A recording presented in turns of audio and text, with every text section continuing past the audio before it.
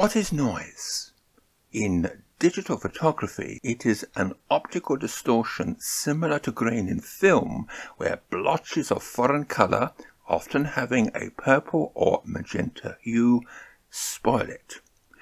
You can also get noise in sound recording. Now I've got the noise reduction on. I'm going to turn it off. Now if you can hear unwanted background noise to my recorded voiceover, that is audio noise. I'll put the noise reduction back on now. In photography, it is more common when light is low, requiring a long exposure or high ISO. Briefly, it is caused by a lower signal-to-noise ratio. You have been looking at this photograph of St. Augustine's Church, Kilburn, for some time. Have you spotted the noise? I'll enlarge the centre. Now you will see it.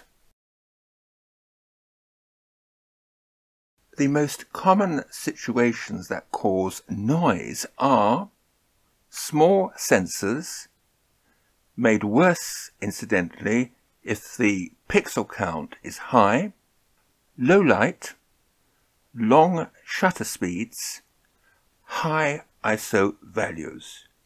We can add heavy shadows when corrected in post-production. The image of St. Augustine's had a number of these characteristics that can cause noise. An early 4/3 sensor, it was taken in 2007 incidentally, and the sensor had 10 million pixels. Low light, of course.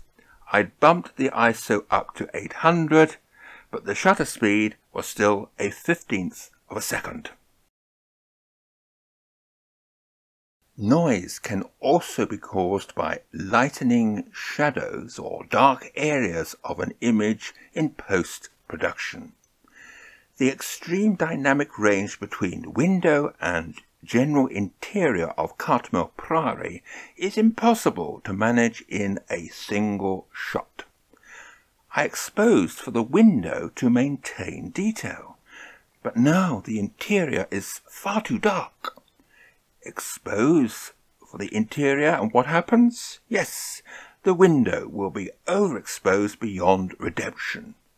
Look closely at the choir stalls. Because I lightened shadows in post-production, they have now acquired noise. The outcome could have been different with HDR.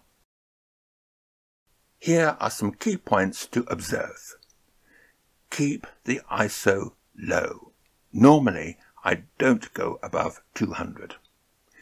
In low light, use a tripod or an image stabilizer when hand-holding. Smartphones are more prone to noise because of their smaller sensors, but this may not concern most smartphone users. Early 4/3 and micro 4/3 cameras were not always good in reducing noise. This has now improved, even with increased pixel counts. Use long shutter speeds only when necessary, such as blurring movement. Having said that, I prefer to use a longer shutter speed than increasing the ISO. Avoid heavy shadows. Use a wide aperture prime lens for shorter shutter speeds or to avoid increasing the ISO. Some are as wide as f1.2. The widest aperture on many zoom lenses is only f4 or 3.5 if you're lucky, and variable aperture, a difference of at least 2 stops.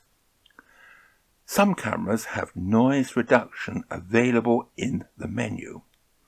If saving to RAW, noise reduction in post-production may be better, as it has more flexibility and errors can be corrected. Avoiding noise requires technique and experience, often benefiting from making mistakes first. For me, noise is a problem inside churches and stately homes. A long exposure is often required, complicated by having to cope with a high dynamic range and heavy shadows. As mentioned already, I prefer a long shutter speed to whacking up the ISO. Olympus cameras and lenses have excellent image stabilizers. The OMD EM1 Mark II, which I often use with the 12-100 Pro lens, have corrections up to 6.5 stops for hand holding, essential when tripods are not permitted. For images having a high dynamic range, I spot meter near a highlight, allowing shadows to be underexposed, but I have to be careful that I don't add noise when lightening them. I use this technique at St. Paul's Cathedral in London. In post-production, I used Adobe Lightroom, but it wasn't necessary to suppress noise, and the photograph was accepted for amateur photographer. Images with a high dynamic range requiring long exposures are more difficult to correct. This was a problem at St. Mungo's in Glasgow, solved by looking for a composition that avoids or reduces these issues. When dealing with noise, a quality camera is superior to a smartphone. But with improving technology, who knows? The curse of noise could become history. Noise should not be a problem in good light with a balanced dynamic range, even for a smartphone. If that is not the case, it might be time to upgrade your camera.